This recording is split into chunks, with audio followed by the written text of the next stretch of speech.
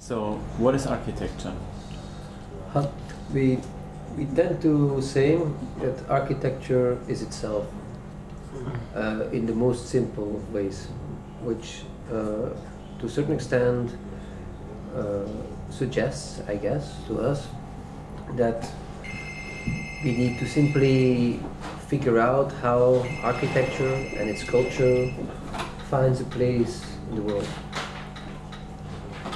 For me, that's fine. That's an answer, no. Yeah, I mean, I think architecture is a project, and for that, it needs to be made. It's not just something which is thinking only, but it's a set of all these things together. And a project can be lots of things, but to make something happen like that is important. Yeah, I guess when David says architecture is a project, what's important in there is that the project, to a certain extent, will never be perfectly describable. It's not a translation of a simple idea, but it's as itself, so architecture is itself, able to, I would say, represent a certain complexity which you can simply not present in all the descriptions of that very object, whether it is a paper or a build work. So what can architecture do? Well, again, and you know, we are using a couple of elements of thoughts we've written down in other places. Architecture in many ways stands in the way. It's something like an obstruction. It's like a barrier. And perhaps there are people who consider this a problem, but we believe that exactly this very specific, very direct quality is its main asset. So it's able to divide and to organize. And it is trying to deal with these particularities which drives us in making our work. Yeah, like what's fascinating is that if you, as an architect, are confronted, let's say, or as in our case, team or duo architect, are confronted with all these, let's say, problems, so-called problems of the world or things to solve. But the thing is, you cannot really solve anything. In a way, what is kind of nice about being an architect is that this kind of complexity of sociologic things, cultural, economic even, and so on, all these questions that are around us, as an architect, you can almost just make abstraction of that and make your own work, and suddenly all these things are also in there somehow. But I don't know if that's an answer to the question, because I already forgot the question. What does it do? Mm-hmm. That's what it. Can it do? Yeah. So, but then finally it just is there, and that's maybe its main importance. Okay. The third question: how do you position yourself within the discourse? I think, to a certain extent, as an architect, you are part of the cultural discourse of architecture, as it is to be accumulated through all the materials which have been made before. So you are part of the discourse in as far as you understand what happened before, and you, to a certain extent, know that you live today in the present. So it's not about nostalgia. It's also not about invention. It's about trying to negotiate in the most precise way your own intentions with all the vocabulary which has been made available to you.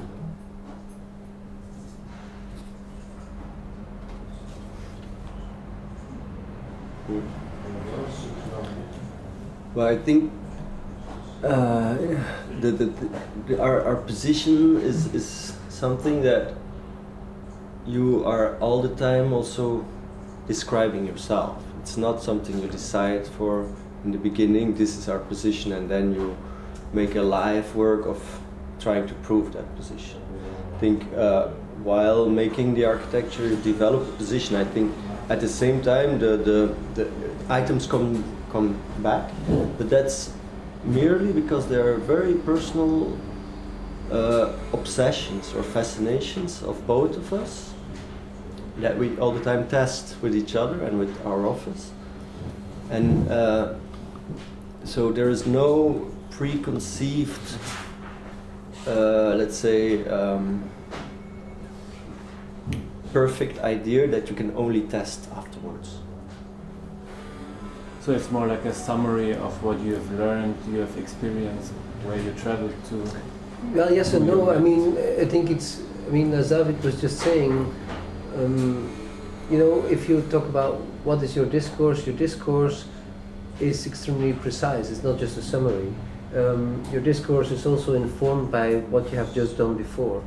So, to a certain extent, I think we both believe that the projects we make seem to be part of a certain family.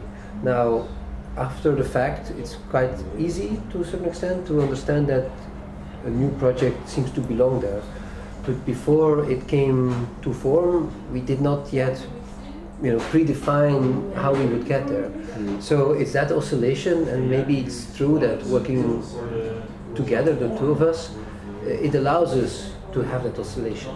So it allows us to kind of to deal with all the other elements of the world, of the cultural world of architecture as well, and to bring them to another form, not simply as a memory to what was there before, not simply as a big bag with things we have seen, no, ultimately as another architecture as itself. So the fourth question, what is your design method? I think we just answered that before. I mean, in many ways our design method is, as we just said, we sit together with certain ideas, some of them preconceived, others maybe fresh, things we've just seen, art we've seen or visited, all different things, fascinations, as David said. At the same time, somehow, because you know, I would say the performance of certain things. I mean, there's a certain spatial performance of things. We did not talk about that before, but so the idea that architecture in the end is something, especially when it's built, you perceive, I would say, phenomenologically. So in other words, in 3 dimensions, you walk through it. It has a certain set of spatial qualities. These very simple things, so in the 3 dimension of the built work, but in the 2 dimension of the collage, of the composed work, is important to us. So from that perspective, and maybe perspective here is important, from that perspective, the idea that you make an architecture almost from the painting, from the perspective, more than from the sculpture. If you look for this kind of classical dichotomy, one versus the other, is certainly a fact. Yeah, indeed. I mean, again, maybe to come back to that, the idea of project is very important because, as we said before, the idea of, let's say, having tools to speak to each other, KERSTEN and me, it's very important to be able, within a collage or perspective, to already say something, but not everything. The same counts for a plan. The same counts for, let's say, even a text or a model, and then even the build work. And if you see them all as separate projects, in some cases making one bigger project, then suddenly you see it also as a way of working, and it's important to describe it as products almost.